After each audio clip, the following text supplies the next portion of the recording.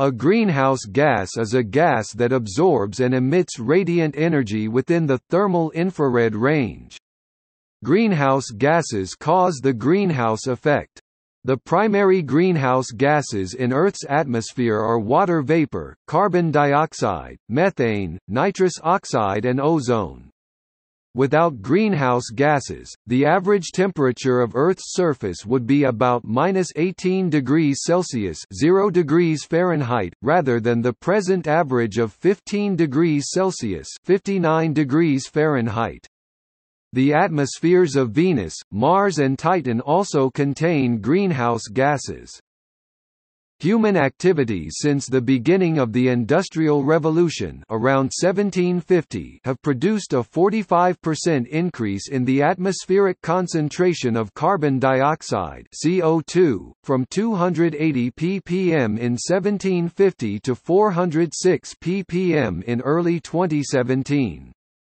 This increase has occurred despite the uptake of more than half of the emissions by various natural sinks involved in the carbon cycle. The vast majority of anthropogenic carbon dioxide emissions, i.e., emissions produced by human activities, come from combustion of fossil fuels, principally coal, oil, and natural gas, with additional contributions coming from deforestation, changes in land use, soil erosion and agriculture including livestock. Should greenhouse gas emissions continue at their rate in 2017, global warming could cause Earth's surface temperature to exceed historical values as early as 2047, with potentially harmful effects on ecosystems, biodiversity and human livelihoods. At current emission rates, temperatures could increase by 2 degrees Celsius, which the United Nations IPCC designated as the upper limit to avoid dangerous levels by 2036.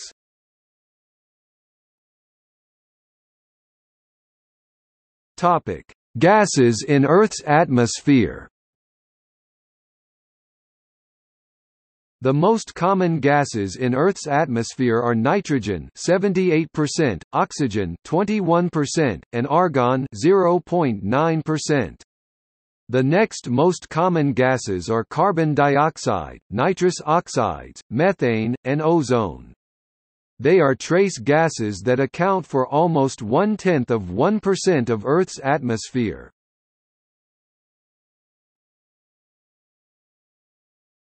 Topic: Greenhouse gases. Greenhouse gases are those that absorb and emit infrared radiation in the wavelength range emitted by Earth.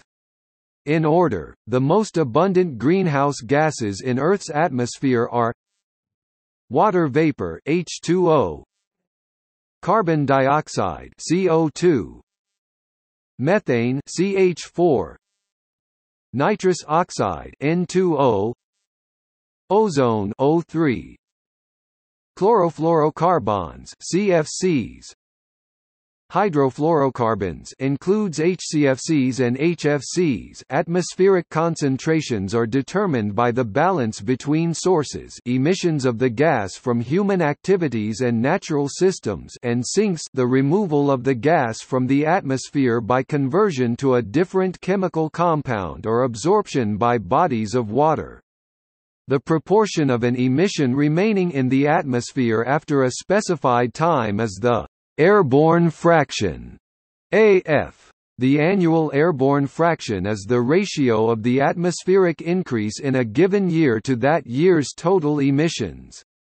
As of 2006, the annual airborne fraction for CO2 was about 0.45. The annual airborne fraction increased at a rate of 0.25 plus or minus 0.21% per year over the period 1959 to 2006.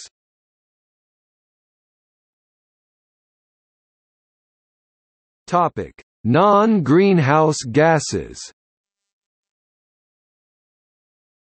The major atmospheric constituents, nitrogen N2, oxygen O2, and argon R, are not greenhouse gases because molecules containing two atoms of the same element such as N2 and O2 have no net change in the distribution of their electrical charges when they vibrate, and monatomic gases such as R do not have vibrational modes. Hence they are almost totally unaffected by infrared radiation.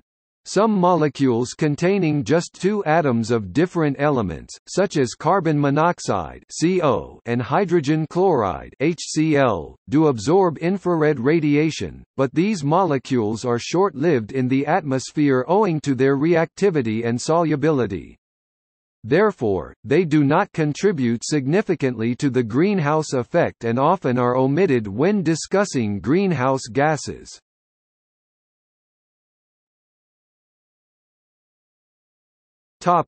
Indirect radiative effects. Some gases have indirect radiative effects whether or not they are greenhouse gases themselves. This happens in two main ways.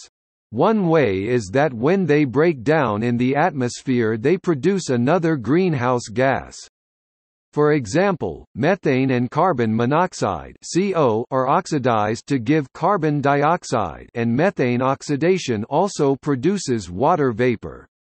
Oxidation of CO to CO2 directly produces an unambiguous increase in radiative forcing, although the reason is subtle. The peak of the thermal IR emission from Earth's surface is very close to a strong vibrational absorption band of CO2, 15 microns, or 667 cm-1. On the other hand, the single CO vibrational band only absorbs IR at much shorter wavelengths, 4.7 microns, or 2145 cm-1, where the emission of radiant energy from Earth's surface is at least a factor of 10 lower. Oxidation of methane to CO2, which requires reactions with the O radical, produces an instantaneous reduction in radiative absorption and emission since CO2 is a weaker greenhouse gas than methane. However, the oxidations of CO and CH4 are entwined since both consume O radicals. In any case, the calculation of the total radiative effect includes both direct and indirect forcing. A second type of indirect effect happens when chemical reactions in the atmosphere involving these gases change the concentrations of greenhouse gases. For example, the destruction of non-methane volatile organic compounds (NMVOCs) in the atmosphere can produce ozone. The size of the indirect effect can depend strongly on where and when the gas is emitted. Methane has indirect effects in addition to forming CO2. The main chemical that reacts with methane in the atmosphere is the hydroxyl radical O, thus more methane means that the concentration of O goes down. Effectively, methane increases its own atmospheric lifetime and therefore its overall radiative effect. The oxidation of methane can produce both ozone and water, and is a major source of water vapor in the normally dry stratosphere. CO and NMVOCs produce CO2 when they are oxidized. They remove O from the atmosphere, and this leads to higher concentrations of methane. The surprising effect of this is that the global warming potential of CO is 3 times that of CO2. The same process that converts NMVOCs to carbon dioxide can also lead to the formation of tropospheric ozone. Halocarbons have an indirect effect because they destroy stratospheric ozone. Finally, hydrogen can lead to ozone production and CH4 increases as well as producing stratospheric water vapor.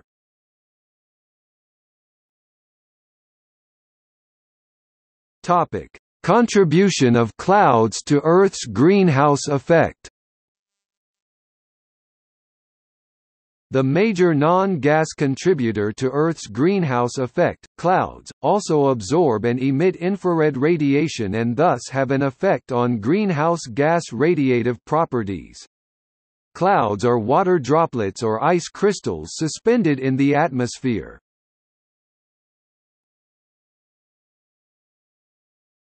Topic: Impacts on the overall greenhouse effect. The contribution of each gas to the greenhouse effect is determined by the characteristics of that gas, its abundance, and any indirect effects it may cause. For example, the direct radiative effect of a mass of methane is about 84 times stronger than the same mass of carbon dioxide over a 20-year time frame, but it is present in much smaller concentrations so that its total direct radiative effect is smaller, in part due to its shorter atmospheric lifetime. On the other hand, in addition to its direct radiative impact, methane has a large, indirect radiative effect because it contributes to ozone formation. Schindel et al. 2005 argue that the contribution to climate change from methane is at least double previous estimates as a result of this effect. When ranked by their direct contribution to the greenhouse effect, the most important are: in addition to the main greenhouse gases listed above, other greenhouse gases include sulfur hexafluoride, hydrofluorocarbons and perfluorocarbons. See IPCC list of greenhouse gases. Some greenhouse gases are not often listed. For example, nitrogen trifluoride has a high global warming potential (GWP), but is only present in very small quantities.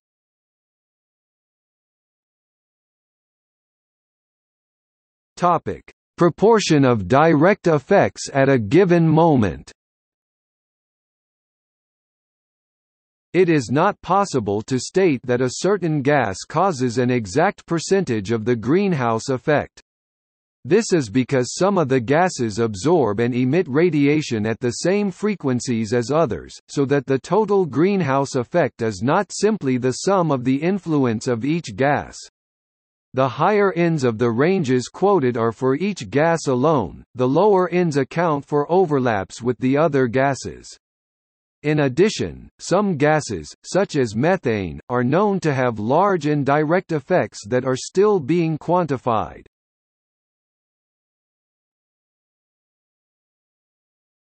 Topic: Atmospheric lifetime. Aside from water vapor, which has a residence time of about 9 days, major greenhouse gases are well mixed and take many years to leave the atmosphere.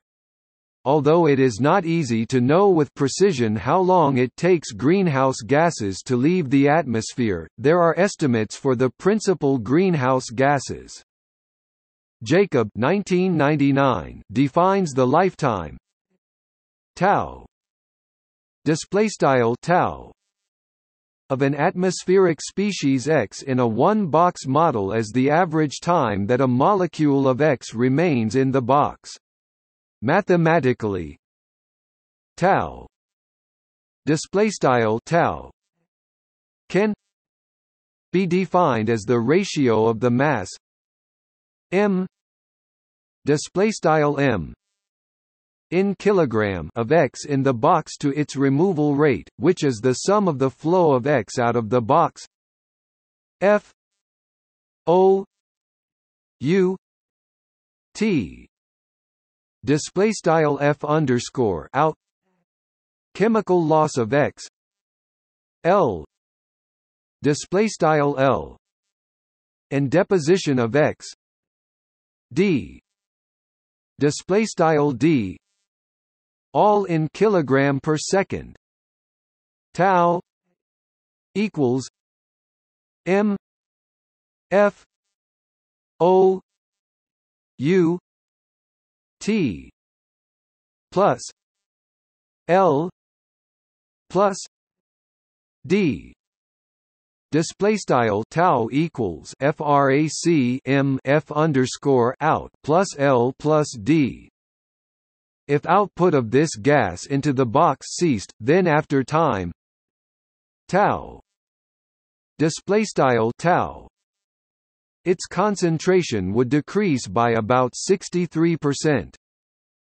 The atmospheric lifetime of a species therefore measures the time required to restore equilibrium following a sudden increase or decrease in its concentration in the atmosphere. Individual atoms or molecules may be lost or deposited to sinks such as the soil, the oceans and other waters, or vegetation and other biological systems, reducing the excess to background concentrations. The average time taken to achieve this is the mean lifetime. Carbon dioxide has a variable atmospheric lifetime, and cannot be specified precisely. The atmospheric lifetime of CO2 is estimated of the order of 30 to 95 years. This figure accounts for CO2 molecules being removed from the atmosphere by mixing into the ocean, photosynthesis, and other processes.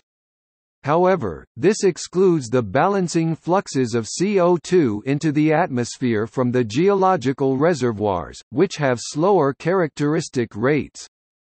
Although more than half of the CO2 emitted is removed from the atmosphere within a century, some fraction, about 20% of emitted CO2 remains in the atmosphere for many thousands of years. Similar issues apply to other greenhouse gases, many of which have longer mean lifetimes than CO2, e.g. N2O has a mean atmospheric lifetime of 121 years.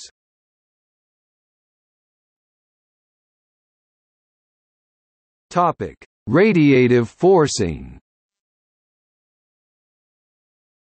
Earth absorbs some of the radiant energy received from the Sun, reflects some of it as light and reflects or radiates the rest back to space as heat. Earth's surface temperature depends on this balance between incoming and outgoing energy. If this energy balance is shifted, Earth's surface becomes warmer or cooler, leading to a variety of changes in global climate. A number of natural and man-made mechanisms can affect the global energy balance and force changes in Earth's climate. Greenhouse gases are one such mechanism. Greenhouse gases absorb and emit some of the outgoing energy radiated from Earth's surface, causing that heat to be retained in the lower atmosphere. As explained above, some greenhouse gases remain in the atmosphere for decades or even centuries, and therefore can affect Earth's energy balance over a long period. Radiative forcing quantifies the effect of factors that influence Earth's energy balance, including changes in the concentrations of greenhouse gases. Positive radiative forcing leads to warming by increasing the net incoming energy, whereas negative radiative forcing leads to cooling.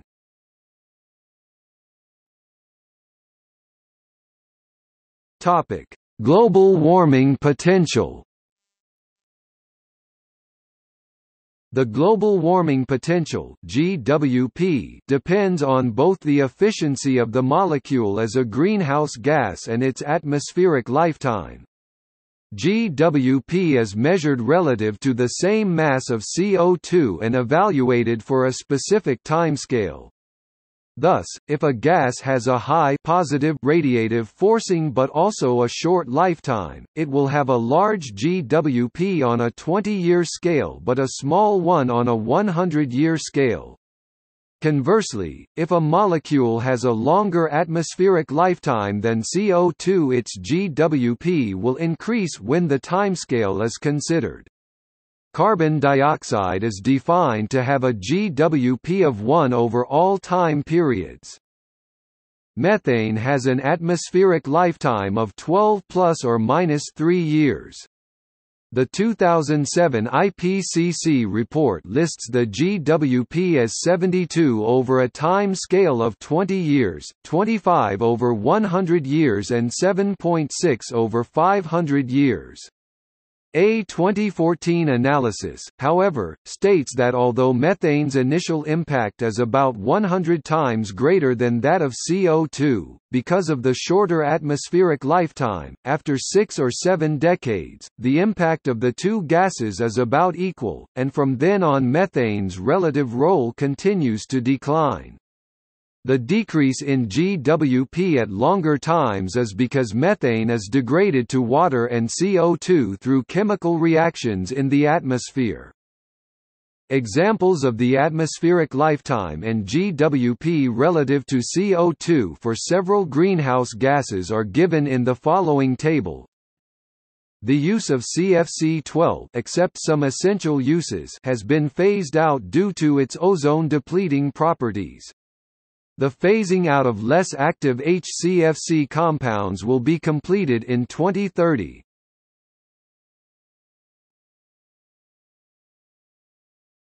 Topic: Natural and anthropogenic sources.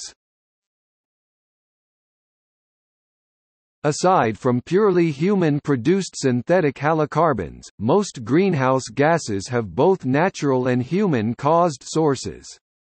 During the pre-industrial Holocene, concentrations of existing gases were roughly constant, because the large natural sources and sinks roughly balanced.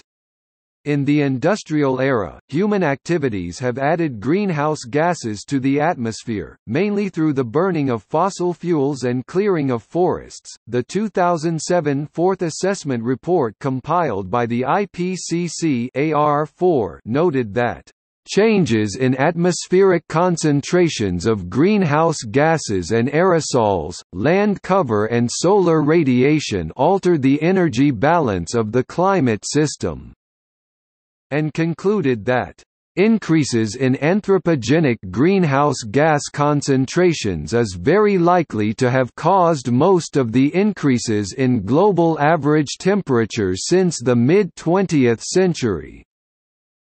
In AR4, most of is defined as more than 50%. Abbreviations used in the two tables below, ppm. Topic: Parts per million, ppb. Parts per billion, ppt. Topic: Parts per trillion, with m2. Watts per square meter. Ice cores provide evidence for greenhouse gas concentration variations over the past 800,000 years. See the following section. Both CO2 and CH4 vary between glacial and interglacial phases, and concentrations of these gases correlate strongly with temperature. Direct data does not exist for periods earlier than those represented in the ice core record, a record that indicates CO2 mole fraction stayed within a range of 180 ppm to 280 ppm throughout the last 800,000 years, until the increase of the last 250 years. However, various proxies and modeling suggests larger variations in past epochs. 500 million years ago CO2 levels were likely 10 times higher than now.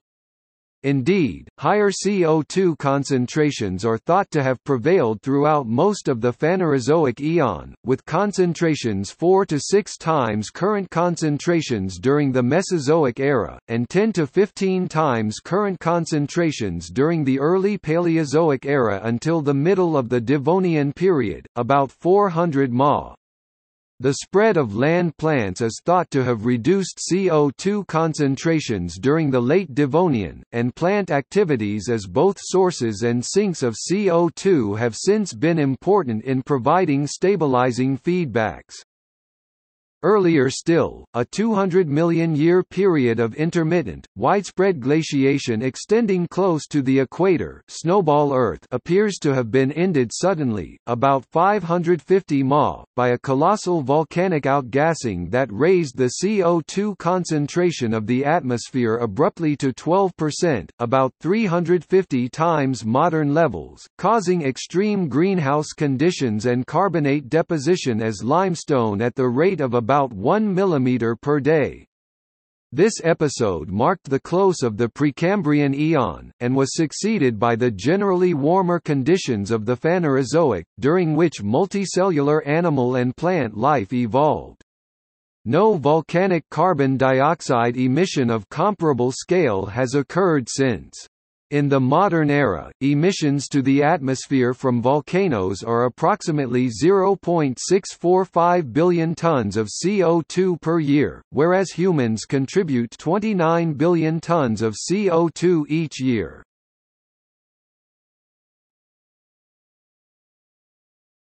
Topic: Ice cores. Measurements from Antarctic ice cores show that before industrial emissions started, atmospheric CO2 mole fractions were about 280 parts per million ppm, and stayed between 260 and 280 during the preceding 10,000 years. Carbon dioxide mole fractions in the atmosphere have gone up by approximately 35% since the 1900s, rising from 280 parts per million by volume to 387 parts per million in 2009. One study using evidence from stomata of fossilized leaves suggests greater variability, with carbon dioxide mole fractions above 300 ppm during the period 7 to 10,000 years ago, though others have argued that these findings more likely reflect calibration or contamination problems rather than actual CO2 variability. Because of the way air is trapped in ice, pores in the ice close off slowly to form bubbles deep within the firn, and the time period represented in each ice sample analyzed, these figures represent averages of atmospheric concentrations of up to a few centuries rather than annual or decadal levels.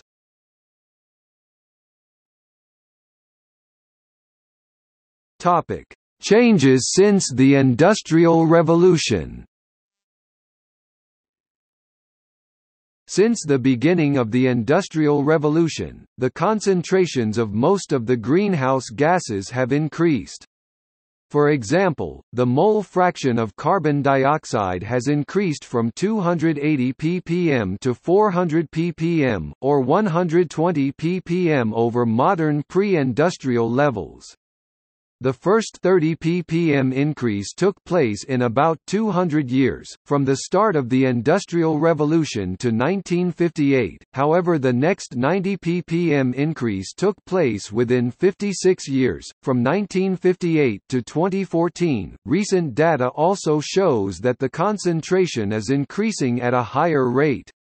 In the 1960s, the average annual increase was only 37% of what it was in 2000 through 2007. Total cumulative emissions from 1870 to 2017 were 425 plus or minus 20 GTC, 1539 GTCO2 from fossil fuels and industry, and 180 plus or minus 60 GTC, 660 GTCO2 from land use change. Land use change, such as deforestation, caused about 31% of cumulative emissions over 1870 to 2017, coal 32%, oil 25%, and gas 10%. Today, the stock of carbon in the atmosphere increases by more than 3 million tons per annum, 0.04%, compared with the existing stock.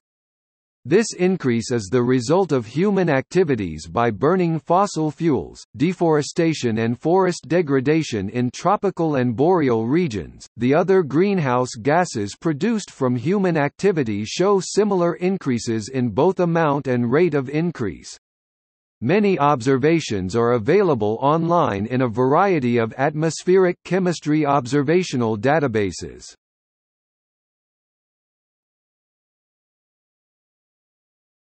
Topic: Anthropogenic greenhouse gases. Since about 1750, human activity has increased the concentration of carbon dioxide and other greenhouse gases. Measured atmospheric concentrations of carbon dioxide are currently 100 ppm higher than pre-industrial levels. Natural sources of carbon dioxide are more than 20 times greater than sources due to human activity, but over periods longer than a few years natural sources are closely balanced by natural sinks, mainly photosynthesis of carbon compounds by plants and marine plankton.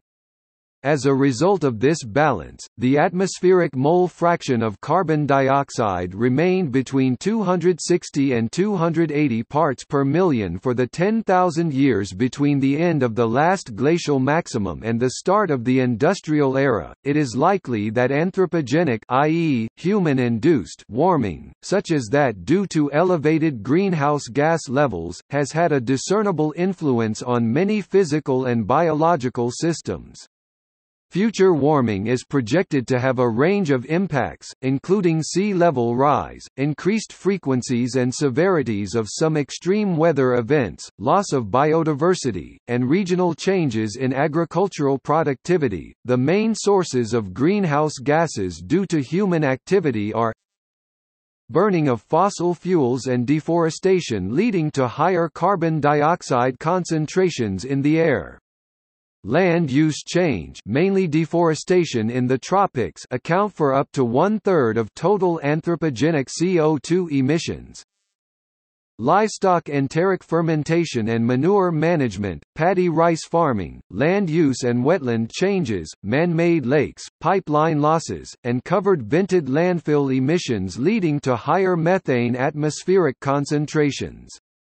Many of the newer-style fully vented septic systems that enhance and target the fermentation process also are sources of atmospheric methane.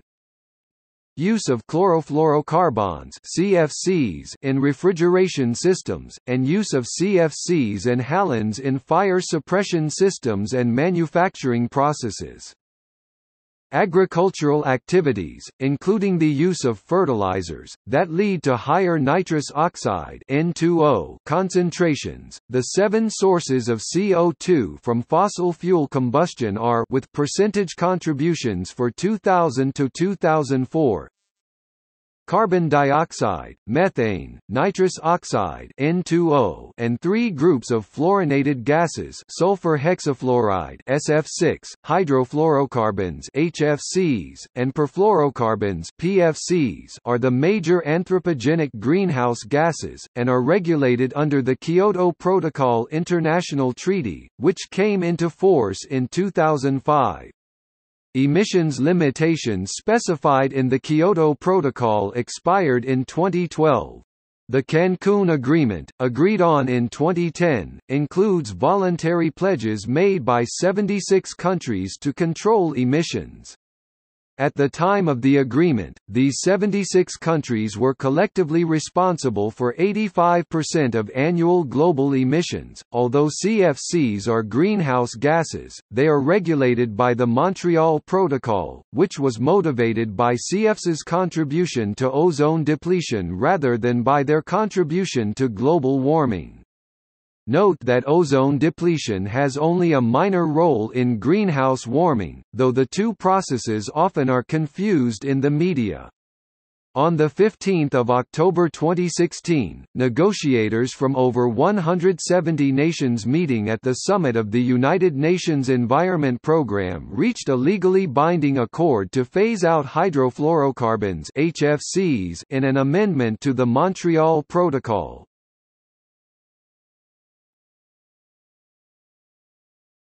Topic: Sectors.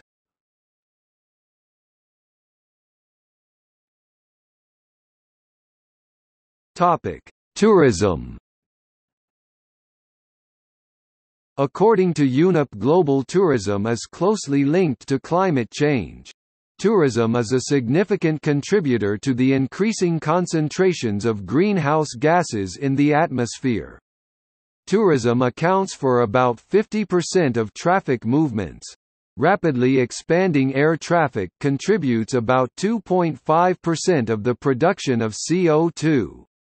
The number of international travelers is expected to increase from 594 million in 1996 to 1.6 billion by 2020, adding greatly to the problem unless steps are taken to reduce emissions.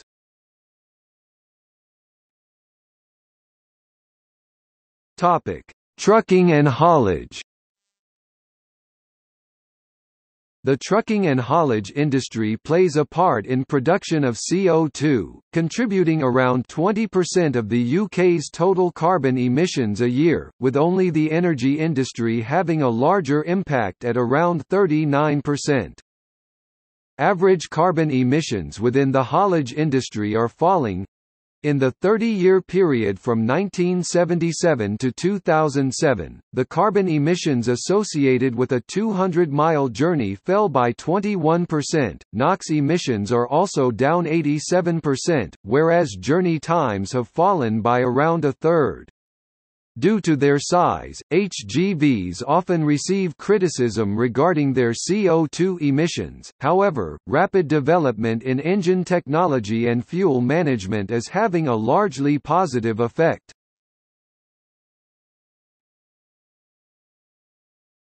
Topic: Plastic. Plastic is produced mainly from fossil fuels. Plastic manufacturing is estimated to use 8% of yearly global oil production. The EPA estimates as many as 5 ounces of carbon dioxide are emitted for each ounce of polyethylene terephthalate (PET) produced. The type of plastic most commonly used for beverage bottles, the transportation produce greenhouse gases also. Plastic waste emits carbon dioxide when it degrades. In 2018, research claimed that some of the most common plastics in the environment release the greenhouse gases methane and ethylene when exposed to sunlight in an amount that can affect the Earth climate. From the other side, if it is placed in a landfill, it becomes a carbon sink, although biodegradable plastics have caused methane emissions. Due to the lightness of plastic versus glass or metal, plastic may reduce energy consumption. For example, packaging beverages in PET plastic rather than glass or metal is estimated to save 52% in transportation energy, if the glass or metal package is single-use, of course. In 2019, a new report, "Plastic and Climate", was published. According to the report, plastic will contribute greenhouse gases in the equivalent of 850 million tons of carbon dioxide (CO2) to the atmosphere in 2019. In current trend, annual emissions will grow to 1.34 billion tons by 2030.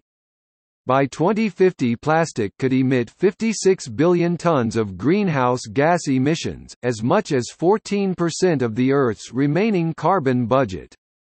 The report says that only solutions which involve a reduction in consumption can solve the problem, while others like biodegradable plastic, ocean cleanup, using renewable energy in plastic industry can do little, and in some cases may even worsen it.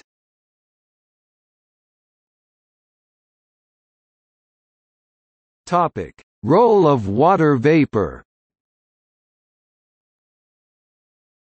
Water vapor accounts for the largest percentage of the greenhouse effect, between 36% and 66% for clear sky conditions and between 66% and 85% when including clouds.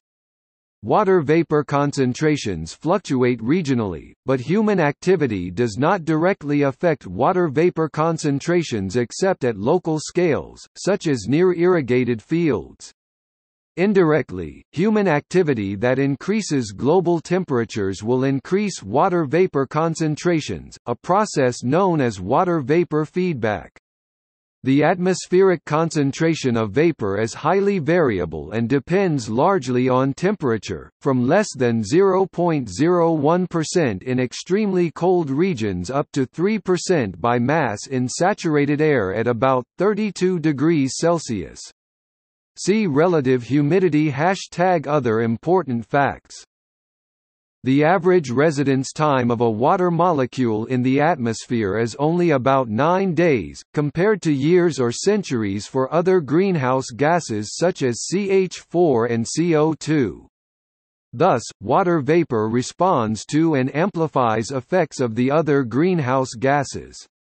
The Clausius-Clapeyron relation establishes that more water vapor will be present per unit volume at elevated temperatures. This and other basic principles indicate that warming associated with increased concentrations of the other greenhouse gases also will increase the concentration of water vapor, assuming that the relative humidity remains approximately constant. Modeling and observational studies find that this is indeed so. Because water vapor is a greenhouse gas, this results in further warming and so as a positive feedback that amplifies the original warming. Eventually other Earth processes offset these positive feedbacks, stabilizing the global temperature at a new equilibrium and preventing the loss of Earth's water through a Venus-like runaway greenhouse effect.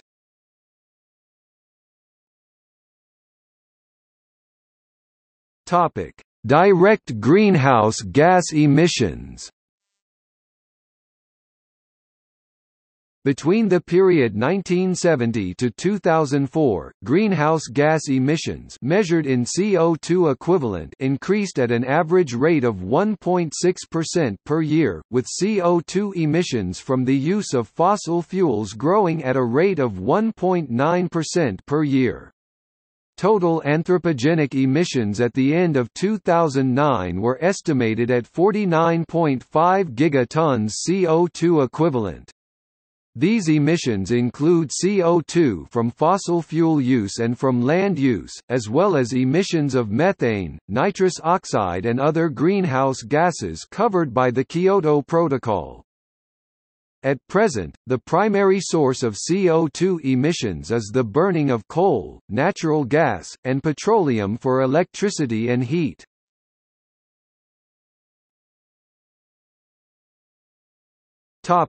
Regional and national attribution of emissions.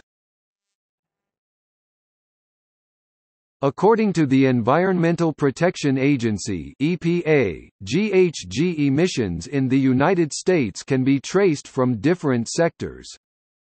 There are several different ways of measuring greenhouse gas emissions, for example, see World Bank 2010 for tables of national emissions data.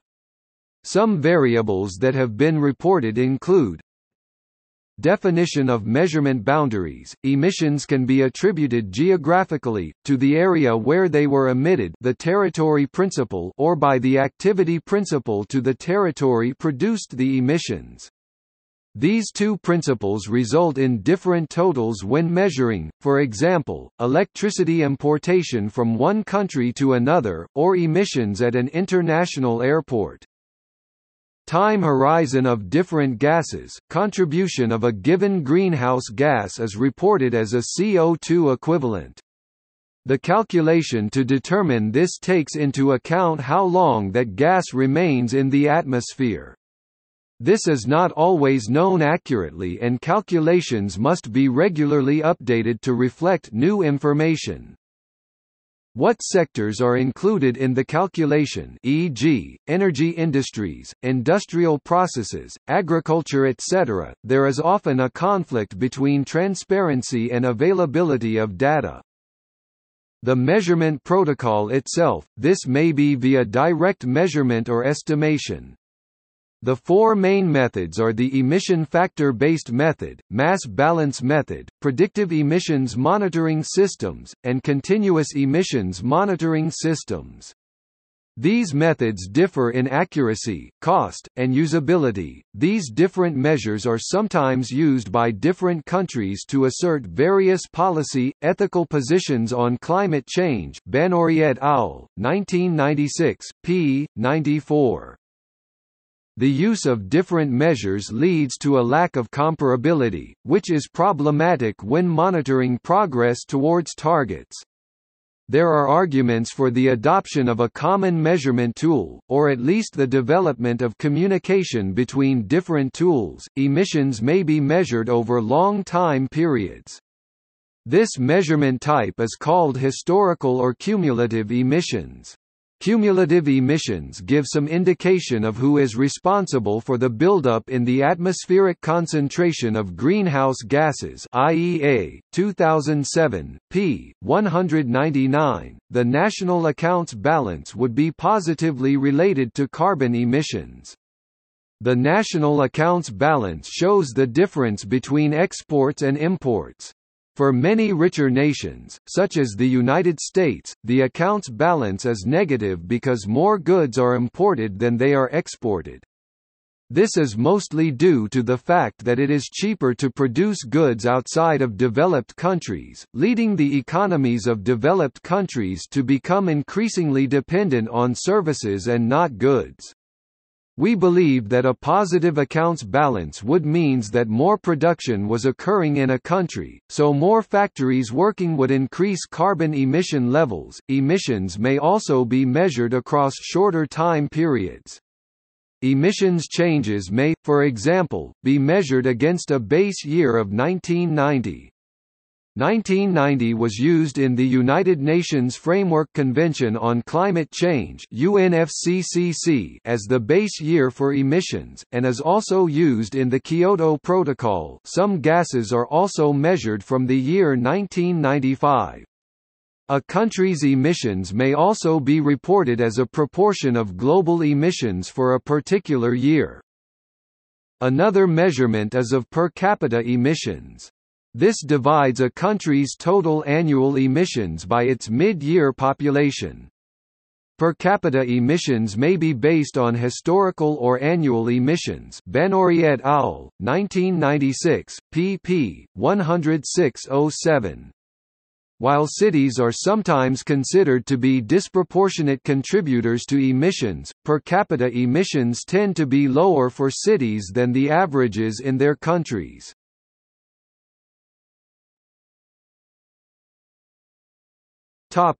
From land use change. Land use change, e.g., the clearing of forests for agricultural use, can affect the concentration of greenhouse gases in the atmosphere by altering how much carbon flows out of the atmosphere into carbon sinks. Accounting for land use change can be understood as an attempt to measure net emissions, i.e., gross emissions from all sources minus the removal of emissions from the atmosphere by carbon sinks. Benori et al., 1996, pp. 92-93. There are substantial uncertainties in the measurement of net carbon emissions. Additionally, there is controversy over how carbon sinks should be allocated between different regions and over time. Benori et al., 1996, p. 93. For instance, concentrating on more recent changes in carbon sinks is likely to favor those regions that have deforested earlier, e.g., Europe.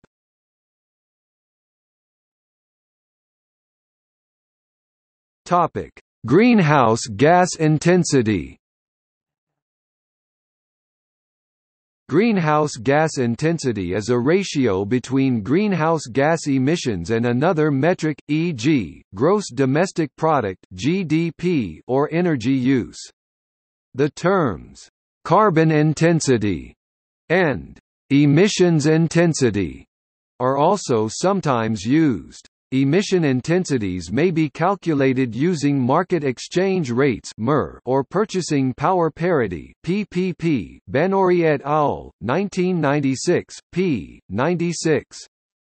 Calculations based on MER show large differences in intensities between developed and developing countries, whereas calculations based on PPP show smaller differences.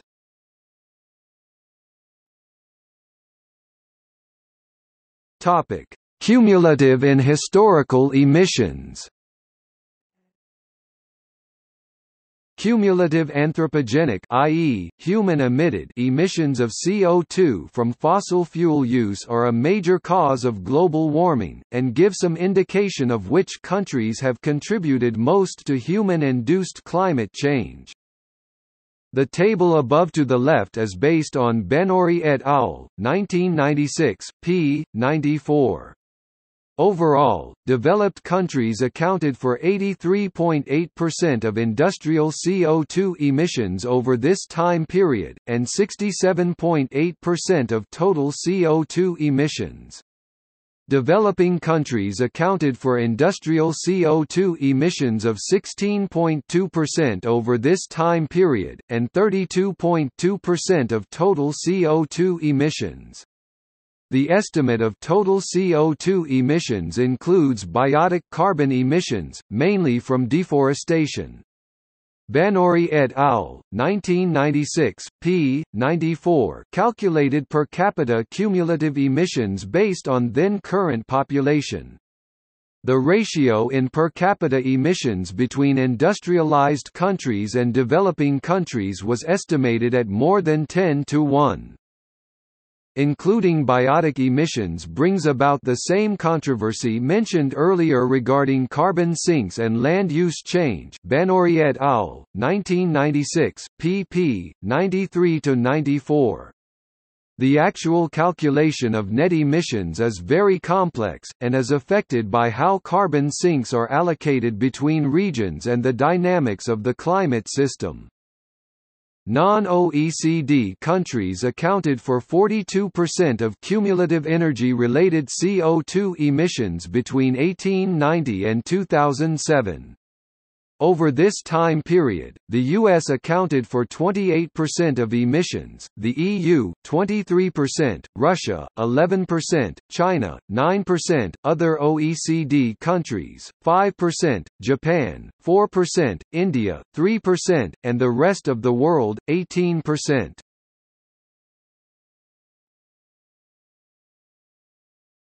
Topic: Changes since a particular base year. Between 1970 and 2004, global growth in annual CO2 emissions was driven by North America, Asia, and the Middle East. The sharp acceleration in CO2 emissions since 2000 to more than a 3% increase per year, more than 2 ppm per year, from 1.1% per year during the 1990s is attributable to the lapse of formerly declining trends in carbon intensity of both developing and developed nations. China was responsible for most of global growth in emissions during this period. Localized plummeting emissions associated with the collapse of the Soviet Union have been followed by slow emissions growth in this region due to more efficient energy use, made necessary by the increasing proportion of it that is exported.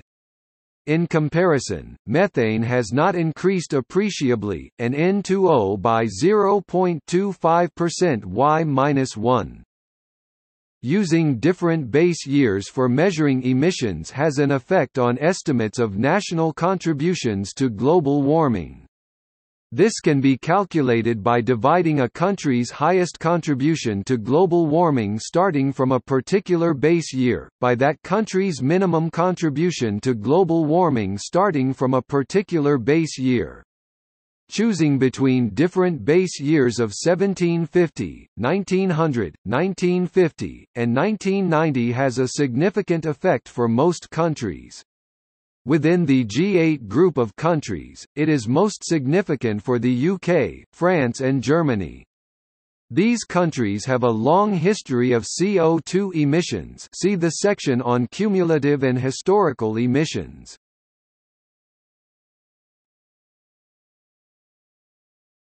Topic: Annual emissions. Annual per capita emissions in the industrialized countries are typically as much as 10 times the average in developing countries. Due to China's fast economic development, its annual per capita emissions are quickly approaching the levels of those in the Annex I group of the Kyoto Protocol, i.e., the developed countries excluding the U.S.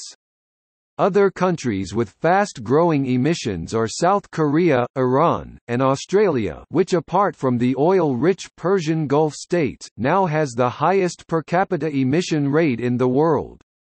On the other hand, annual per capita emissions of the EU-15 and the US are gradually decreasing over time. Emissions in Russia and Ukraine have decreased fastest since 1990 due to economic restructuring in these countries. Energy statistics for fast-growing economies are less accurate than those for the industrialized countries. For China's annual emissions in 2008, the Netherlands Environmental Assessment Agency estimated an uncertainty range of about 10%. The greenhouse gas footprint refers to the emissions resulting from the creation of products or services. It is more comprehensive than the commonly used carbon footprint, which measures only carbon dioxide, one of many greenhouse gases. 2015 was the first year to see both total global economic growth and a reduction of carbon emissions.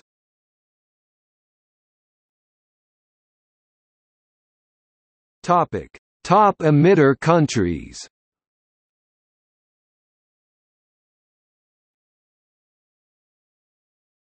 Topic: Annual. In 2009, the annual top 10 emitting countries accounted for about two-thirds of the world's annual energy-related CO2 emissions.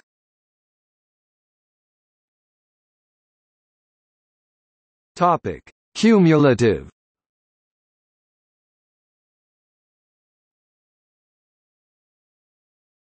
Topic: Embedded emissions. One way of attributing greenhouse gas (GHG) emissions is to measure the embedded emissions, also referred to as embodied emissions, of goods that are being consumed.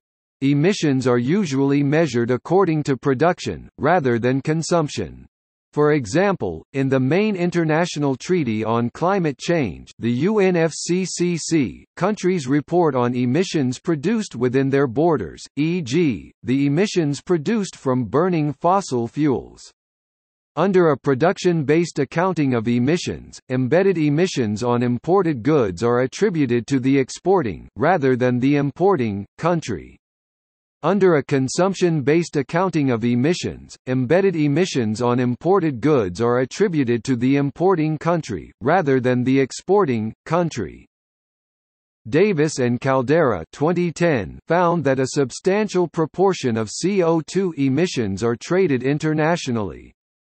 The net effect of trade was to export emissions from China and other emerging markets to consumers in the US, Japan, and Western Europe. Based on annual emissions data from the year 2004, and on a per capita consumption basis, the top 5 emitting countries were found to be in TCO2 per person, per year: Luxembourg 34.7, the US 22.0, Singapore 20.2, Australia 16.7, and Canada 16.6. Carbon Trust research revealed that approximately 25% of all CO2 emissions from human activities flow, i.e., are imported or exported from one country to another. Major developed economies were found to be typically net importers of embodied carbon emissions, with UK consumption emissions 34% higher than production emissions, and Germany 29%, Japan 19%, and the US 13% also significant net importers of embodied emissions.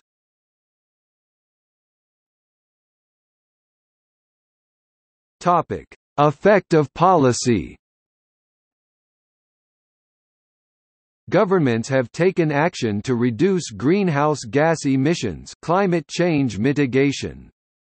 Assessments of policy effectiveness have included work by the Intergovernmental Panel on Climate Change, International Energy Agency, and United Nations Environment Programme.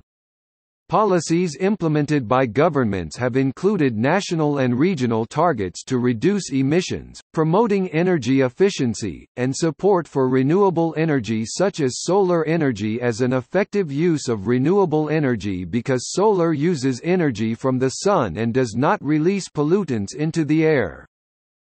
Countries and regions listed in Annex I of the United Nations Framework Convention on Climate Change (UNFCCC), i.e., the OECD and former planned economies of the Soviet Union, are required to submit periodic assessments to the UNFCCC of actions they are taking to address climate change. Analysis by the UNFCCC 2011 suggested that policies and measures undertaken by Annex I parties may have produced emission savings of 1.5 thousand teragrams CO2 eq in the year 2010, with most savings made in the energy sector. The projected emissions saving of 1.5 thousand teragrams CO2 eq is measured against a hypothetical baseline of Annex I emissions, i.e., projected Annex I emissions in the absence of policies and measures. The total projected Annex I saving of 1.5 thousand CO2 eq does not include emissions savings in 7 of the Annex I parties.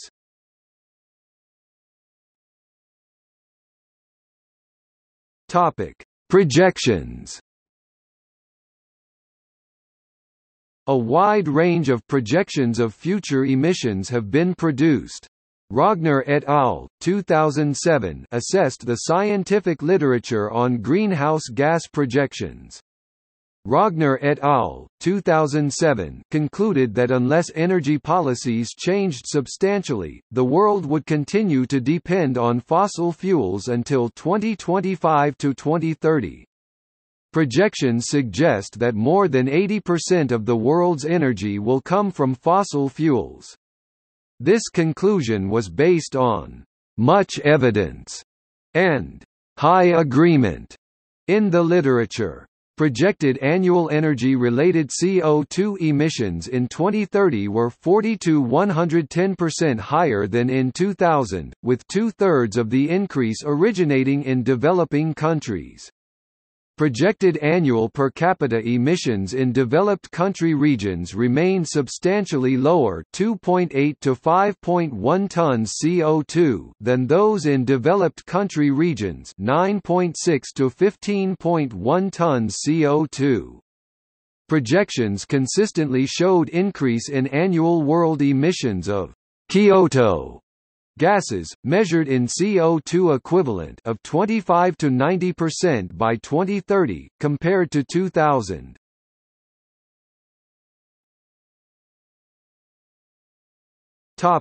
Relative CO2 emission from various fuels. 1 liter of gasoline, when used as a fuel, produces 2.32 kilograms, about 1,300 liters or 1.3 cubic meters of carbon dioxide, a greenhouse gas. 1 U.S. gallon produces 19.4 pounds, 1,291.5 gallons or 172.65 cubic feet.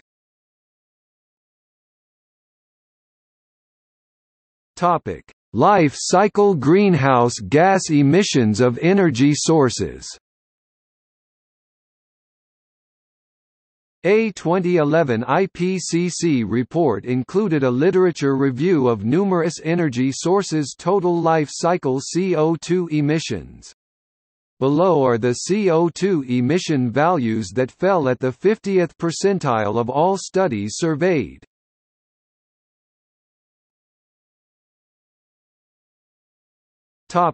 Removal from the atmosphere.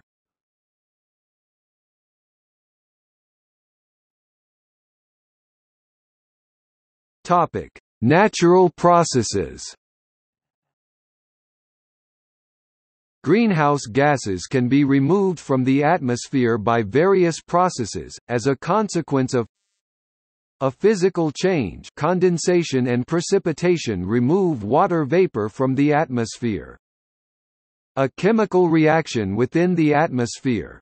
For example, methane is oxidized by reaction with naturally occurring hydroxyl radical, O, and degraded to CO2, and water vapor CO2 from the oxidation of methane is not included in the methane global warming potential. Other chemical reactions include solution and solid phase chemistry occurring in atmospheric aerosols. A physical exchange between the atmosphere and the other compartments of the planet. An example is the mixing of atmospheric gases into the oceans. A chemical change at the interface between the atmosphere and the other compartments of the planet. This is the case for CO2, which is reduced by photosynthesis of plants, and which, after dissolving in the oceans, reacts to form carbonic acid and bicarbonate and carbonate ions. See ocean acidification. A photochemical change. Halocarbons are dissociated by UV light, releasing Cl and F as free radicals in the stratosphere with harmful effects on ozone. Halocarbons are generally too stable to disappear by chemical reaction in the atmosphere.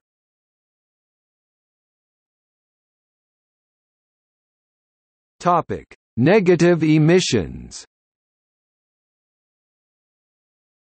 A number of technologies remove greenhouse gases emissions from the atmosphere. Most widely analyzed are those that remove carbon dioxide from the atmosphere, either to geologic formations such as bioenergy with carbon capture and storage and carbon dioxide air capture, or to the soil as in the case with biochar. The IPCC has pointed out that many long-term climate scenario models require large-scale man-made negative emissions to avoid serious climate change.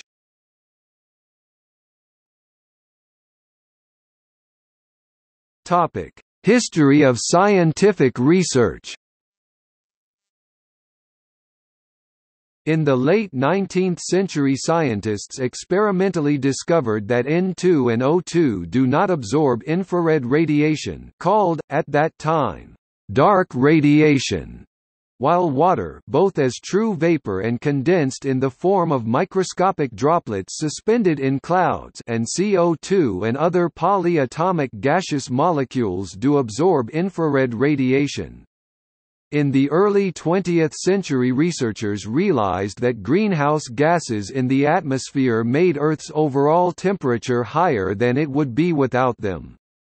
During the late 20th century, a scientific consensus evolved that increasing concentrations of greenhouse gases in the atmosphere cause a substantial rise in global temperatures and changes to other parts of the climate system, with consequences for the environment and for human health. See also